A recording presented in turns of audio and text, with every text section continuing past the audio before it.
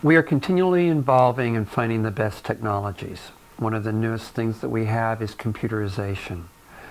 We can take a cone beam radiograph, the CAT scan that we talk about, put that into a computer program called Nobel Clinician.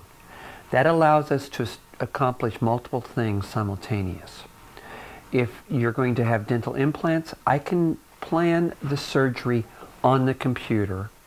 I can then order a guide which will direct me in exact placement of the implant. That's important in many cases because we want the implant to be perfectly under the tooth, supporting the tooth in function. With this software, we can actually build the tooth first in the software and then determine where the implant needs to be to best support the tooth. It also allows us to clearly communicate with your dentist what the plan is through this program, which is continuously updated. The new advances are amazing and they're useful when appropriate.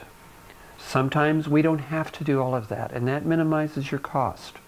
So we're always looking for the right balance between technology and cost savings. And I think that's the key to best healthcare.